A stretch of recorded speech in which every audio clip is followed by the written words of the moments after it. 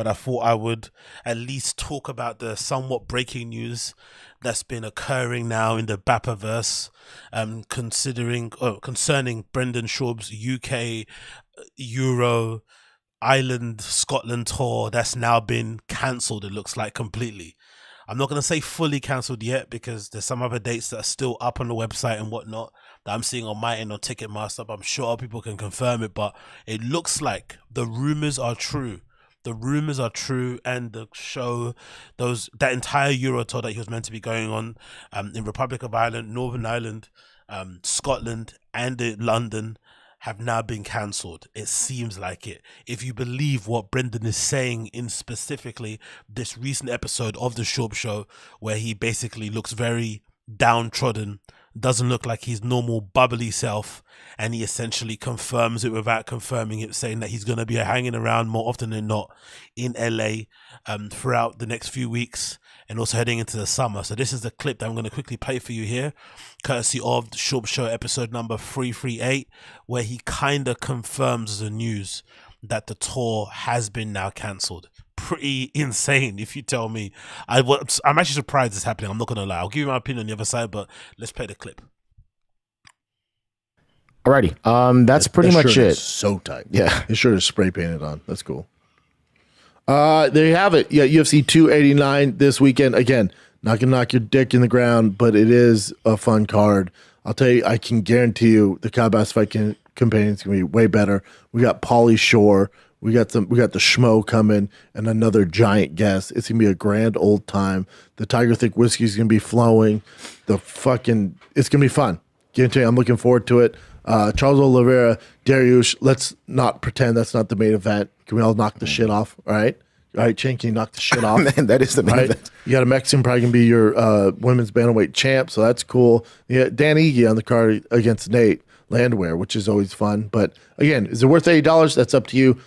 The Cowboys Fight Campaign is free. It's going to be better than this. So tune in, 7 p.m. Pacific on Thick Boy YouTube only. Like and subscribe to the channel right now if you haven't done that. Love you guys. Thanks for watching. I'll be doing spots all around LA in the summer. Going to be spending time with my family. So I love you guys. Next tour date on the books right now. There will be more, but right now it's Spokane, Washington.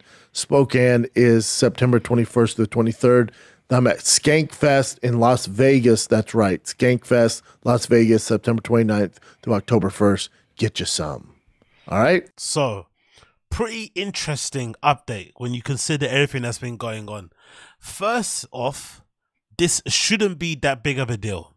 People find it hard to sell tickets everywhere, right? Whether it's the biggest acts that you know, the smallest acts, the one coming up, it's difficult. I spent a large part of my youth and my kind of early 20s essentially being a club promoter. That's the only way that I could get DJ gigs. When you first start out, it's really difficult to get DJ gigs. It's probably, it just is all the time, really, to be honest, unless you're kind of signed to an agency. And the only way you can really kind of get DJ gigs for yourself is to kind of put on fine parties, essentially, and book yourself and book people that you'd want to see play. So you put on these events as a way to get you to play in front of a crowd, and also to maybe book people that you maybe love, see coming up as well, or people that you just want to, have play in your city because they don't usually play there. What you'll realize soon is that even if you're booking somebody who's got a big name, you're booking them on the really good date, it's like a public holiday, it's a weekend at the end of the month, whatever it is, you time it perfectly. Sometimes it doesn't matter. Just the fact that you've booked an event, there's just other events going on. People have to choose which one to go to because they can't go to everything. And sometimes it just doesn't go the way that you plan it to go, even with the best of intentions, even with like A-list, people on your lineup as well, like outside of you kind of coming up, like actually legitimate people who actually sell tickets. It can be difficult to sell tickets at the best of times. The thing about Brendan, I think, that makes it funny and why everyone's kind of laughing and giggling at it is that for the longest time, and I don't know why this was a thing, he kind of had this idea or kind of walked around, spoke about himself as if he was this like big touring sellout comic. And I think when he first started, I think that was one of the first things I remember kind of rubbed me up the wrong way when I started to kind of, delve into the land of the homeless cats, where I was kind of being a little bit like, you know what, this guy doesn't seem like the coolest, nicest guy in the world. When he started to get a little bit of steam in his own career and he was starting to blow up a little bit himself, in terms of his stand-up career, he was selling tickets quite quite quickly and quite often because of the novelty of him being a former UFC fighter, the fame from the podcast, and maybe the appearances on Joe. Whatever the reason was, he was selling pretty well early on, despite him not really being that long in the game, and probably in spite of him not being that funny, but he was doing well. Now, that I don't think was any indication of his ability to sell tickets. It was just at that moment that was what he could do because he was a big name. People liked who he was liked him as a person at that time. He didn't really have as many probably haters as he has nowadays, and it made a lot of sense. But he, for some reason, used that little moment as a justification of, oh, look, I've completed this stand-up comedy game. I don't know how you guys haven't clocked it. I don't know how you guys don't get it. I don't know why you guys aren't saying the most. And he'd kind of be stunting a lot and kind of flexing on people, especially Brian Callen.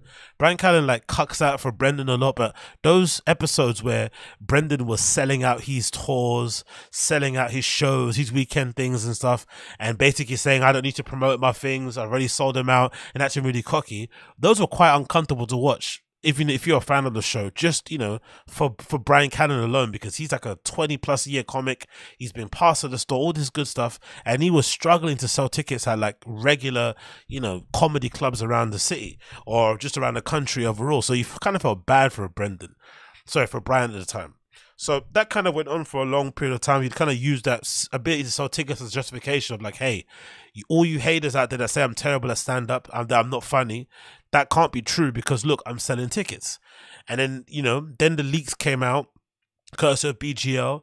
And I think one of the leaks that BGL put out there, I forgot who the comic was, but one of the guys that kind of helped out Brendan when everyone got cancelled and he went need to step in. I think it might be Josh Wolf. I remember BGL saying something along the lines of like, Brendan behind the scenes would be like insulting Josh Wolf and saying, oh, he doesn't sell tickets, and kind of talking down on him because in Brendan's head, he's a bigger comic than Josh Wolf.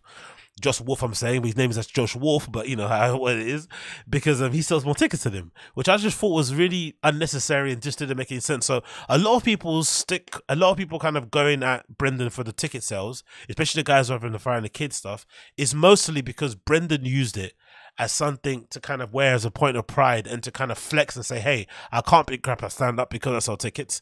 And now, in general, he would just use the selling tickets thing as just like, something to kind of flex on because he couldn't really sit there and say, hey, I'm actually, objectively funny because clearly the guy isn't.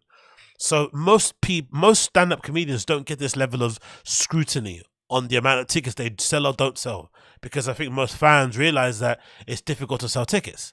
But Brendan gets it because of how he's been acting and the things that he's been saying, in these previous years when he was maybe a little more popular than he is now.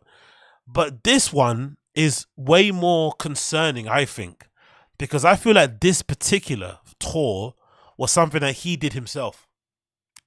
That's my personal opinion, because I don't understand how any sensible agent, booking person, manager would ever tell Brendan Schaub that it was a good idea to attempt to do an international tour, quote unquote, in these markets, Dublin, London, Glasgow, and Belfast, at some of the biggest venues in each of these countries, respective countries.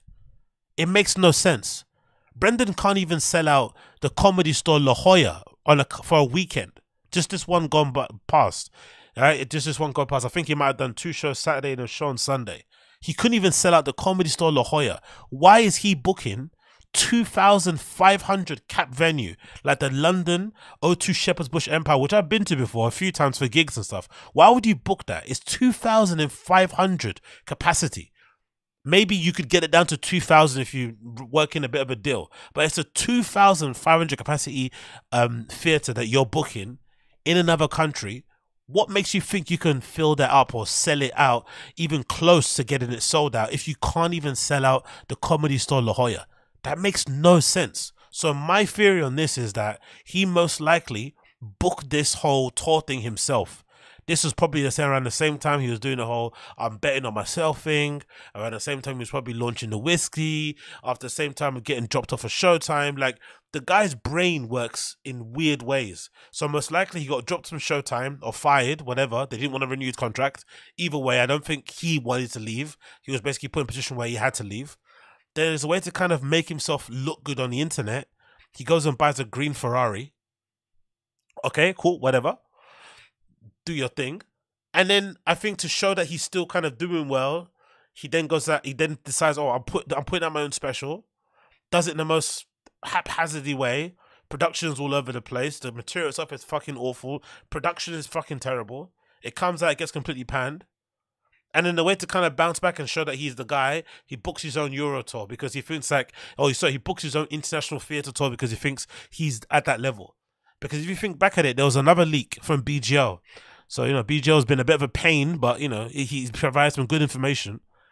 Remember BGL said before that one of the interesting things about Gringo Pappy, post-Gringo Pappy, was that a lot of people on for the Friday Kids subreddit were asking BGL, I think maybe during the AMA, hey, BGL, what was the atmosphere or the vibe like after Gringo Pappy dropped? Because all of us thought, most people watching from the outside in, thought, oh my God, Gringo Pappy was awful, right? He should have never released it. 30-minute special that was like 27 minutes or less of jokes. It was absolutely horrendous. It actually was it actually did far more damage to his perception, reputation, how he's viewed, whatever it may be, more so than You'd Be Surprised. And we were thinking, oh, surely it must be like, it must have been like a real dour moment at Thick Boy Studios after that dropped. And BGL said something, he was like, no, it wasn't actually. Brendan actually thought it went well. He was actually surprised he wasn't able to do theatre shows straight after that. He actually assumed that Gringo Pappy was going to be the special that was going to launch him into doing, countrywide theatre tours, in America. Can you imagine that? If you watch Gringo Pappy, can you imagine expecting or anticipating that crock of shit to be the thing that would launch your career? It's a delusion on another level that I would legit love to see a documentary on. I hope some of the better YouTubers out there that do documentaries and stuff like the Porcelains and all these other guys, Beige Frequencies, I hope they step up one time and decide, or just are curious enough to kind of delve into it and kind of figure out like what goes into the mind of somebody like to book himself an international tour to look like you're a big international comic when you can't even sell out the Comedy Store La Jolla. Like what possesses somebody to think that the Gringo Pappy was going to be the special, was going to launch your career into the fucking stratosphere? What does that to somebody? It makes completely no sense. And the other thing that's weird about this, the really strange thing about this also, for me, if you look at this video here, screenshot taken from the Fire and the Kid website, it's got all their tour dates listed, right? So Brendan Schaub's date, he's on there in the URL, that's his section of the site, and he's got his up-and-coming tour dates. So far, when he was talking at the end of the Schaub show, he mentioned his next date being Spokane for the summer. He didn't mention anything about the Pasadena thing. So I'm wondering what that is about. If that's just because it's a Schaub and Friends show in a random comedy club, maybe he doesn't really care too much about it, but he mentioned Spokane more than he mentioned the Schaub and Friends thing, which is weird. But then look at the list, I remember the Skankfest Las Vegas. And as somebody pointed out here before, I reckon if he was able to cancel this UK Euro tour, even if it's a super short notice, it makes me think that there's a possibility that Skankfest could also be cancelled, because it looks like this summer might be the quietest summer that Brendan's had in a while in terms of getting booked. And again, it doesn't matter for most people. We're only nitpicking this shit because he wears it like a badge of honor and it's like a thing to say, oh, look, I'm definitely a better comic than you guys think I am because I sell tickets. When it didn't really ever cross his mind that maybe he was selling tickets in the beginning because he was a novelty, because of that celebrity factor about him being well known on Rogan, the UFC stuff, the T-Fat-K blowing up at the time. Like that was part of the reason maybe why he was selling tickets earlier on, because judging by his material, it's not as if his material was better when he first started. It's because he was new. So that made a lot of sense, and they probably had way more fans back then. So maybe now we're seeing the clear correlation, right? We might be seeing a clear correlation, or the clear result of the fans dropping off little by little over the years. Because so far, a few of us, especially on the Fire and the Kid subreddit, have been kind of wondering, like, how is this thing still staying afloat? Like, the product is terrible across the board. Brian Callen and Brendan Schaub clearly don't want to be around each other outside of the podcast. When they're even doing the podcast, it's fucking it's pulling teeth. They're trying their best to have fun and make it worthwhile, but it's clear something they just do to clock in and clock out on. How is it still, staying above water? But I guess now, we're not seeing a clear,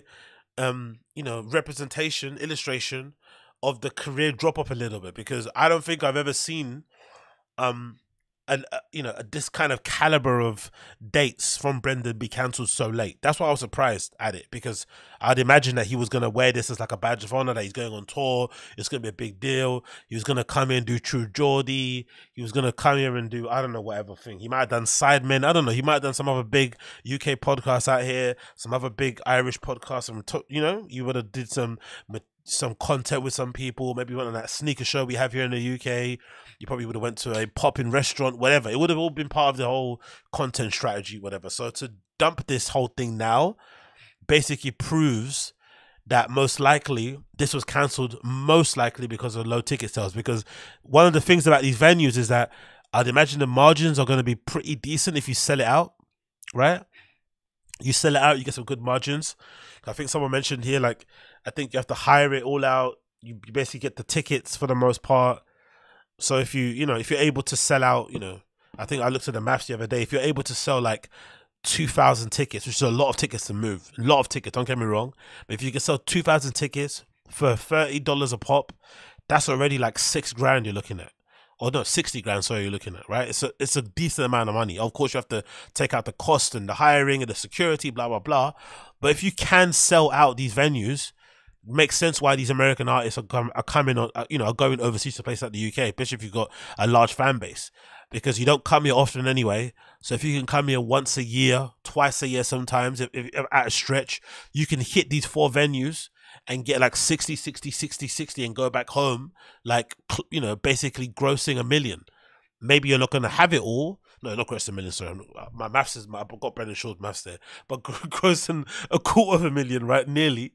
But you can, you can make some decent amount of money, especially if you add on top of that the VIP packages, the sign, the meet and greets, all that fucking nonsense. So I see the allure of it. The allure of it, I see it. But I personally think it was incredibly idiotic for this guy to book venues of 2,500 capacity. It just doesn't make any sense. Like, I don't know who advises this person, or if he has any other people advising him. They probably do need to kind of take a real long, hard look at themselves in the mirror, because it's insane that somebody that can't sell out, like I keep saying to you, the Comedy Store La Jolla would expect to come overseas and sell out venues of 2,500. It makes no freaking sense. Unless there is a comedian out there, I don't know. Again, maybe I'm uneducated. Maybe there is a comedian out there who doesn't sell out comedy clubs in the US, but then when they go international, somehow they sell like 1,000 tickets, 2,000 tickets. I don't think that's possible, personally, for me, but maybe it is. I just feel like the guy tried to book his own tour, tried to look like a bigwig, and now it's all kind of come tumbling down. But the annoying thing I think about this, personally for me, is if you're a fan of the guy, and again, I'm saying this personally because I bought the ticket, so I've been a little bit burned. Even though I'm gonna get a refund, it'll be fine. But the annoying thing, if you're a fan, you don't really get any real explanation. He just kind of cancels the shows last minute. So if most likely you're a working class person, middle class person, you most likely are over the age of 25. You may or may not have a partner and some kids. You may not have some pets. So you have to make arrangements way ahead of time. Like, I'm sure some of you are the same if you're over the age of fucking 25 and you're maybe living on your own. When you've got days off and stuff, you're planning them like weeks in advance, days off. Vacations, you're planning them months in advance. So you're already setting out stuff of like, okay, who's going to look after my dog and cat? Who's going to look after my kids? Who's gonna come and fucking water my plants while I'm away? You got to do these fucking adulty life things to get in place before you can go out on a night out with your partner or with your friend or by yourself, have some drinks, do some drugs and listen to fucking comedy. You have to put a lot into place. So when these things just get cancelled like that, to me, it's a real big spit in the face of the fans, especially with no real legit explanation. And comedians tend to do this more often than not, more often than most people I've seen. I know from the DJ scene that I'm kind of obsessed with and a part of, that does happen sometimes, but there is a lot of kind of excuse making about unforeseen circumstances, I'm ill, blah blah blah. So they do try to make some effort to like explain, so fans don't go super crazy, and usually they'll close comments how they do something, right? I mean, they're aware of like how taboo it is and how kind of bad it makes them look. But I feel like stand-up comedians don't give a fuck. They just wake up one day like, just can't be bothered. No, I'm not doing it.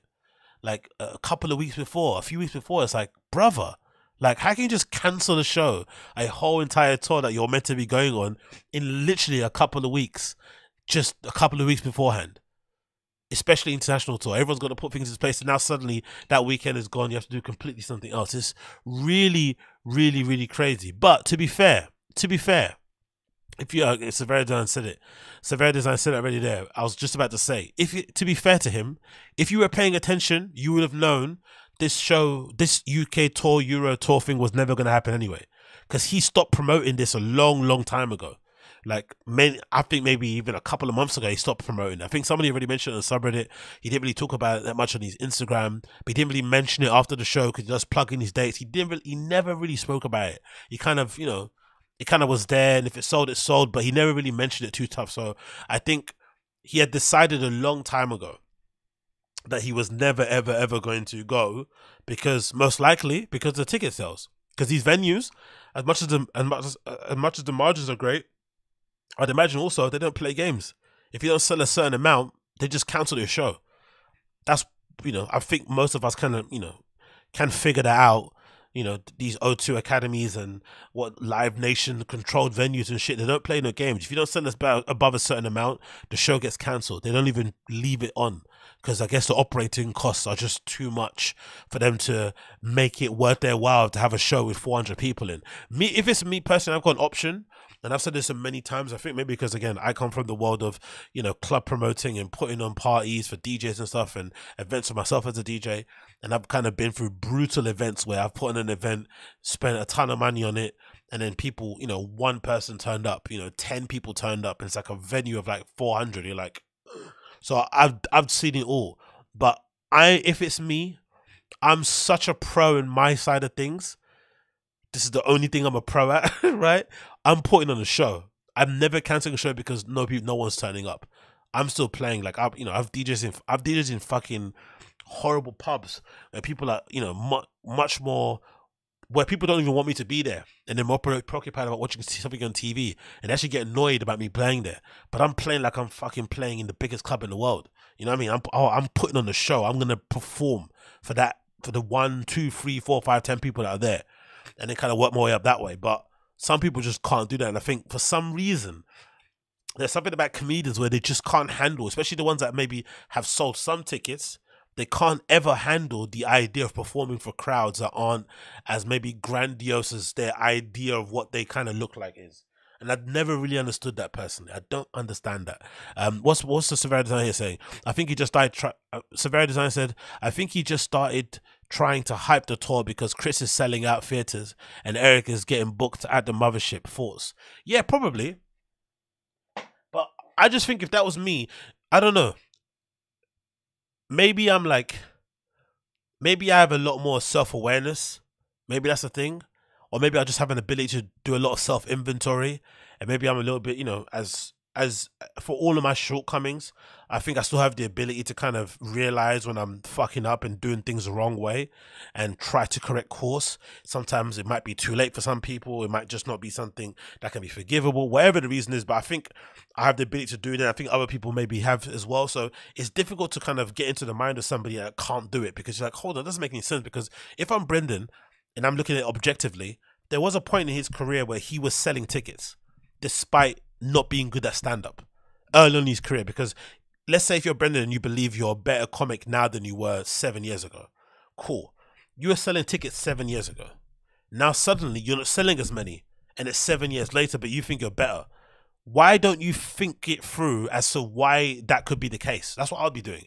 I'll be listing down the reasons why that's the case. Okay, you can blame the DA, you can blame Dana White, you can blame fucking, who's the guy, Gavin Newsom, all these things, right? Put those things aside. But why is it, what personally has that guy done differently that would allow him, or put him in a position where he's not selling as many tickets 7 years down the line? And then from then on, that's where I would make the adjustments in my career to make sure that I can get back to that level again. That's what I'd be doing. Because he did sell tickets at one point. At one point, he was selling pretty well. And like I said, I remember specific shows where he wouldn't even plug his shows. He'd be like, "No, I'm not plugging anything. I got no plugs. Check TFAT for more dates. Everything's sold out." He'd be so happy about it.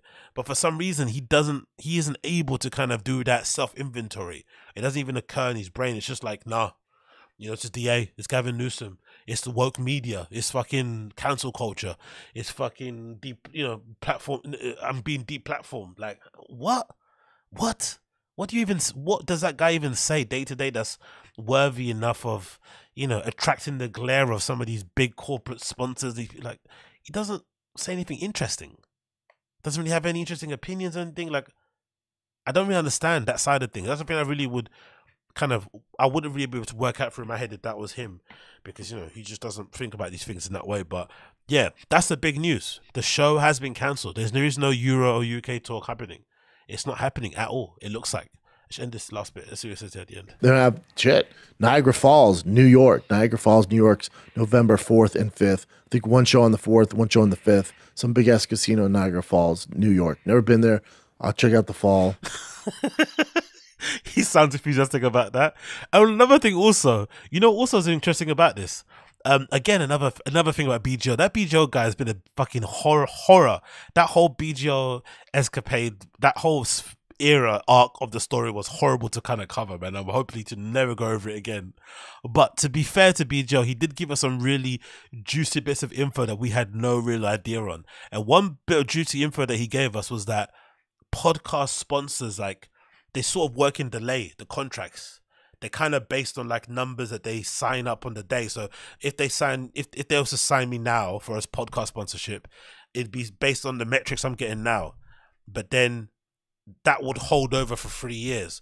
So if I then had a dip, it wouldn't matter because I'm still getting paid based on like 2023 stats instead of 2022, 2026 stats if they got worse. So you can kind of make a lot of money, but then it doesn't really hurt your, you can kind of make your money is never affected based on the views going down. You kind of know what I mean, right? That makes any kind of sense.